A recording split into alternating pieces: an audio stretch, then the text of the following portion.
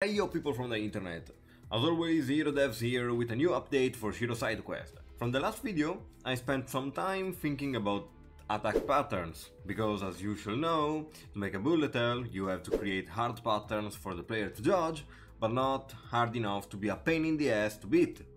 We also have many other stuff to think about when we create a pattern, like which bullet types do we want to use, how fast and how much should the attack last, and if we want the enemy to be stationary or we want the enemy to move around or maybe exit the screen and stuff like that.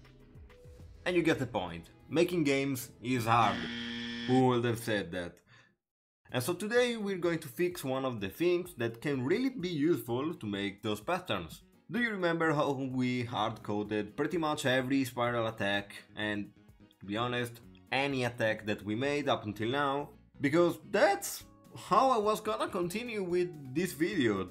Because at the start I was trying to make this attack, which is a combination of all of the attacks that we made. The laser, a slight area with some bullets and two spirals at the corner of the screen that go towards the player.